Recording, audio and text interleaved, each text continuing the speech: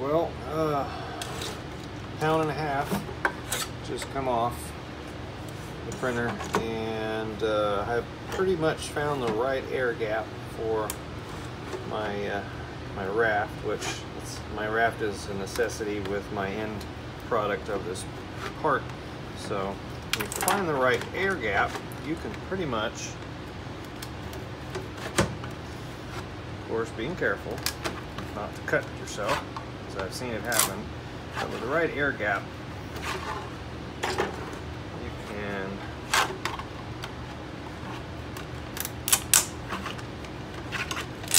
pretty much do that, and that leaves the surface that I need for better adhesion in between the material that I glue these to. So yeah, rafts are important.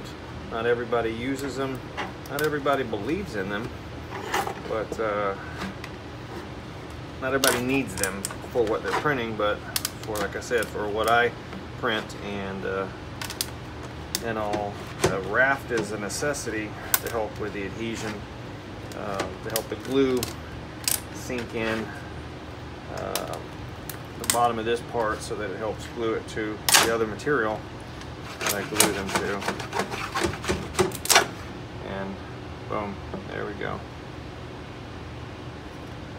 Rafts are completely different from printer to printer, from part to part, from everything, because I guess your bed leveling, your gap in between, your Z-stop gap in between your extruder and your bed, I guess all that would make a difference on what gap that you set it at. So I can't really tell you my air gap, because then it probably won't work on yours, because all that's different. Your gap, your Z gap in between your extruder and your bed might be different than mine. So yeah, but in general, for my printers, my Robo R1s and the new Raise3D Pro2, I've pretty much found the right air gap to where they come off nice and pretty like that. That looks beautiful. So there you go. Let's talk about rafts.